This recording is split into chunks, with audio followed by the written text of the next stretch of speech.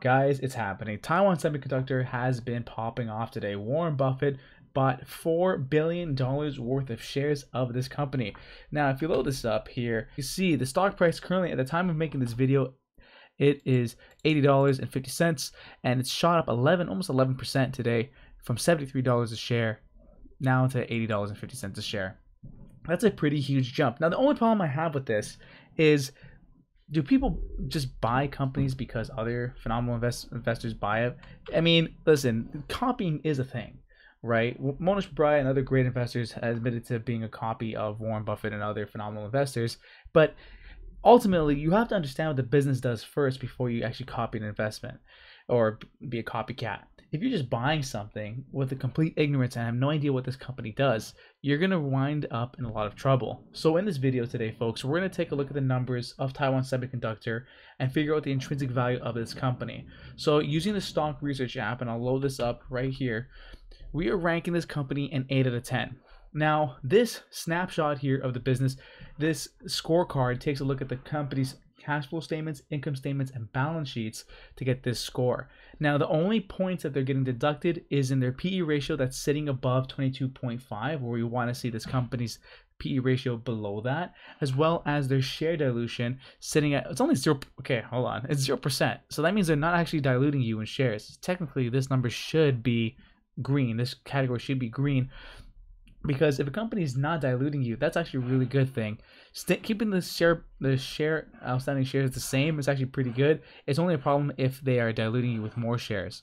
But everything else that this company is doing is phenomenal. So, as you know, Taiwan Semiconductor Company has been responsible for a huge number of supplying other chip manufacturers like AMD, Nvidia, Intel, Apple, so on and so forth. So with that in mind, taking a look at all this green on the board makes a lot of sense. So the current ratio is currently pretty high, sitting at 2.25, indicating they have enough assets on hand to cover the liabilities. That's important as we travel through uncertain economic times. Return on equity is high. It's above 15%. It's really good for this business. EPS growth, that means the EPS has been increasing over the last 5 years. Also super important. The debt to equity is low, which is great. That goes hand in hand with the current ratio, because we want to see companies leverage their capital through equity and not taking on debt. That's super important, folks. The net income is up, free cash flow is up, revenue growth is up, and the return on invested capital is sitting at 23.41%. That is absolutely massive. Compare that to the trailing 12 months, sitting at 23.99%. This company knows how to flip equity in a very effective manner. And if you take a look at this business, the spread of this company for the 52 weeks is $59 on the low end, $145 on the high end. So I'm glad it's come down quite a bit, because this is phenomenal. This is great. And now the PE ratio is currently sitting at 15.67. When a tech company's PE ratio is sitting around this point, this is imperative. This is great to see, because usually tech companies trade at a premium, at least for the last couple of years, because borrowing money was so easy and tech was all the rage in this bull market. So now that the tech companies have been slowing down a little bit, this is actually a good time to actually potentially buy into this business. Now, while the numbers are looking great and we know what the company does, obviously they make chips, they manufacture to a lot of these top businesses, and I've covered AMD and Nvidia in the past. What's the intrinsic value of this business? So right here in the bottom section is the price analysis section, where we can put 3 different assumptions. So I like to do conservative, moderate, and aggressive, and I'd like to do a 10-year analysis, folks. And if you're enjoying this video so far, folks, hit that like button, hit the subscribe button. It means a lot to me, it means a lot to the channel.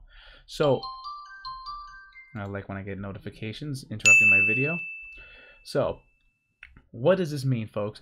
So for revenue growth, I'm trying to stay as conservative as possible over the next 10 years, because here's the thing.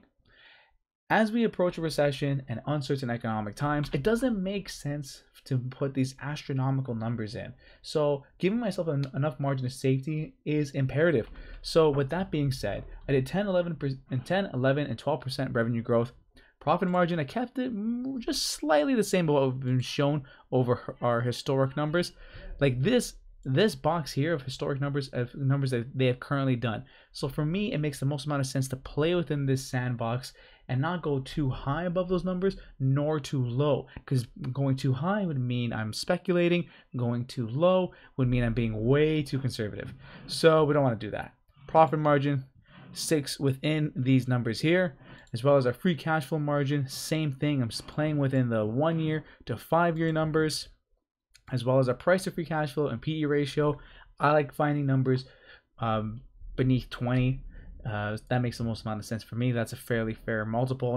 It's not so much of a premium. So 14, 16, and 18 is usually my go-to for a lot of these companies, especially with tech companies, as well as desired return of 13%. Scroll down to see, and our average calculation comes out to be $80.25 for our calculation. Current price, $80.46. It's pretty much trading at fair value with these low revenue growth numbers in play. Now, could they beat these revenue growth numbers over the next 10 years? Potentially. It is currently a $377.55 billion company. They could potentially do that with the huge demand that semiconductors have currently in this space and in this market. There's obviously some potential for large amounts of growth. So they could very well be beating these numbers, indicating that this price is potentially worth a lot more. Now, before this Warren Buffett pump that existed prior to today, it was below that number. So you'd be getting this company at somewhat of a discount, assuming these numbers here.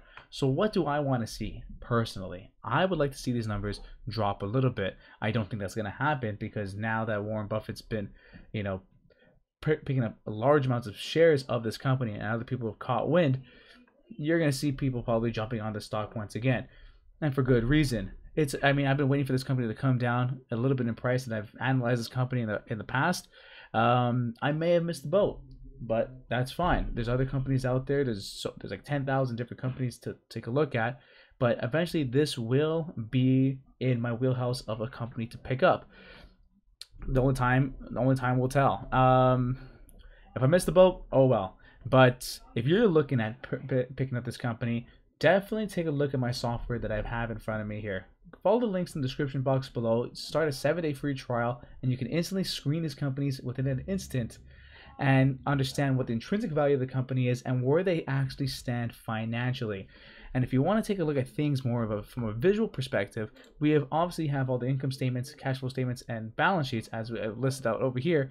But the charts section is phenomenal to take a look at things visually, to see where everything lies, who are the top 10 institutional holders, and how does it compare against SPY, so on and so forth. So with that being said, folks, Taiwan Semiconductor, currently it's pretty much at fair value, even with that price bump. Now, if it ends up dropping, goes a little bit southbound, it might be worth picking up. The only thing that I have an issue with this company, apart from everything that's going on, the statements are phenomenal, is the geopolitical issue that they have with China, and China has been on uneasy ground with Taiwan. So if anything kind of goes down between those two nations, I feel like this might be an issue in the future, and that's going to affect a lot of other companies as well. That's only one red flag I see with that. Anyways, those are my opinions. If you liked the video, hit the like button and the subscribe button. I will see you in the next one. Thank you so much for watching.